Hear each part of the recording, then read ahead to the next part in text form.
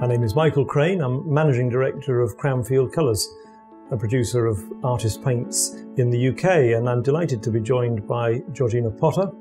George is, I think, how you wish to be known. George is an eminent artist based here in the UK and exhibits her work and teaches and is very much part of the art fraternity here. And she's also the proud owner of one of the finest painty handbags I've ever seen. So thank you for joining us. Thank you too for bringing your paint. And this will seem hilarious to some of the people that watch this brief video, that here I am as a paint maker encouraging people not to take all the colours in all the sizes. It would be good for trade, but it's clearly not what you do. So I wonder, my first question to you would be, what's your essential group of colours? What do you buy? What would you say you must have before you go out? These are 100% the ones that I like to have throughout my whole palette. However, if I was just to go out painting and I could only take a few, I could probably narrow this down even more. But it's jolly hard. Okay. Because so they're all delicious. We'll let you have these. We'll let you have these. Okay. And then what do you do? I noticed that you've put them in a colour order. Describe to me the colours that you've already mixed there. So you've taken, are all these here in their own right? These are what's going on? All around the edges, the pure colours. And I put these in the same place every single time, because when I'm painting from the landscape, because I want it to stay as instinctive as possible, it has to be very instinctive where I put my paintbrush down in my palette. So I know exactly where the colours are, so I can keep looking and mix really quickly and get my eye back up again. Right. So that's why they're all in the right order. The ones in the middle are actually only the byproduct of what I've mixed, all mixed together. At the end of the paint, I save that paint. At the end of me painting, I save that paint and mixed into a nice grey. So these are just mixes of everything else, which I then will use again as a base colour grey for another painting. Wonderful recycling, which is only possible really with oil-based. Yeah, so only with oils. Great. So I wonder then, with that as a foundation, tell me about cool colours and warm colours. You clearly haven't classified them as such around there. No, so I haven't. How do you view that, and how do you?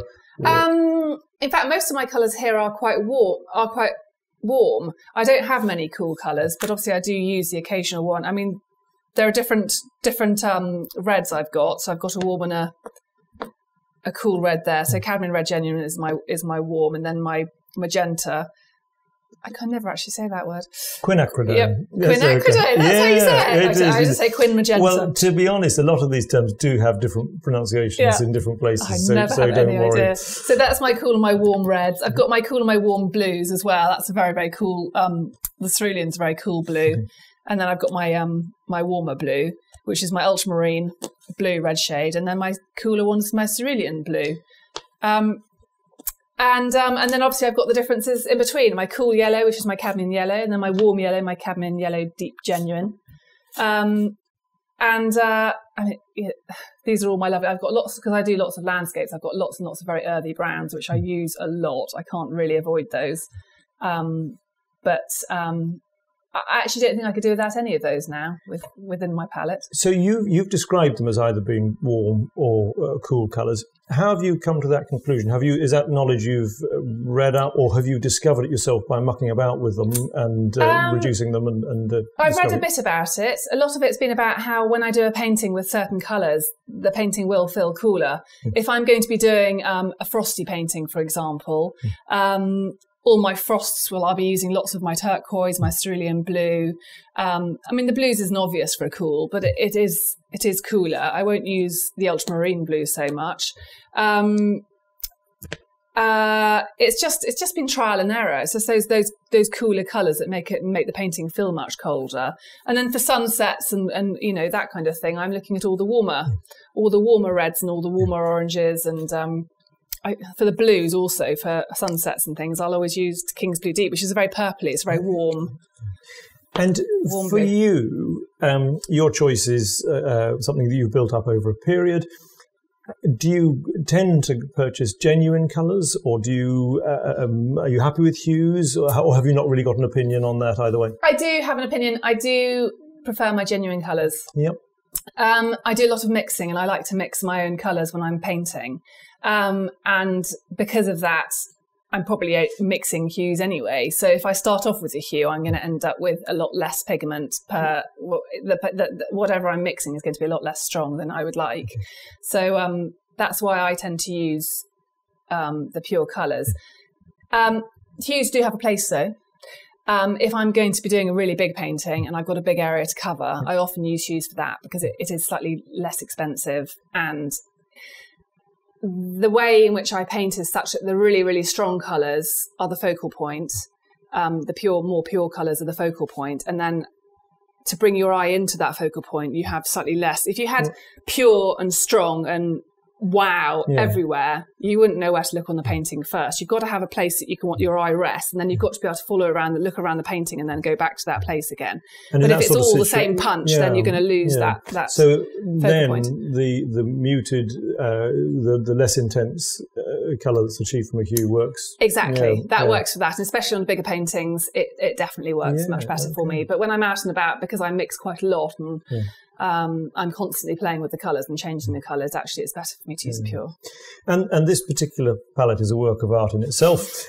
So this is something that you take out on when you're going to paint in the countryside. You bring it back. You were telling me that you have a unique way of keeping this paint fresh. Yes, for use on I another day. do. I have a lovely lid which goes onto my palette here. And I put the whole lot in the fridge, or the freezer, even better. You can go in the freezer.